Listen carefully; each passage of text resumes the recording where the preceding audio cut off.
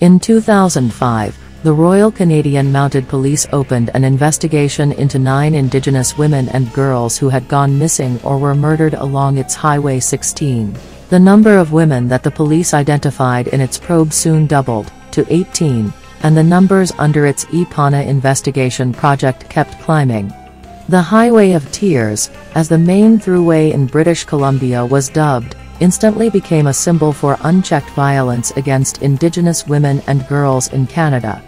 The remoteness of the 718-kilometre highway that bisects many remote Indigenous communities and used by young Indigenous women makes it a ripe ground for violence.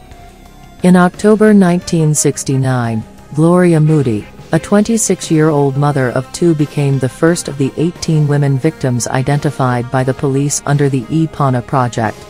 Over the next almost 40 years, 17 other Indigenous women became victims along the highway, with 14-year-old Ayla Sharich Auger of the Lightly Tena First Nations community being the last.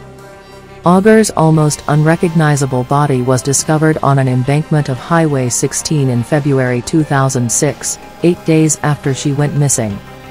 Women from other communities too have been victims of violence on the highway, with the most recent recorded homicide occurring as recently as August 2020.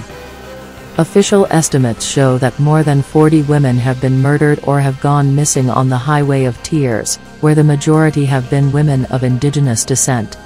Studies have shown that poverty among First Nation people and the people of British Columbia in general has made them prime targets for the Highway of Tears. Despite measures like better transportation options, increased police patrols, and awareness drives, violence against Indigenous women, across Canada, continues. Statistics show that more than 2,000 Indigenous women and girls have been reported to have gone missing or been murdered in the past 3 decades in Canada.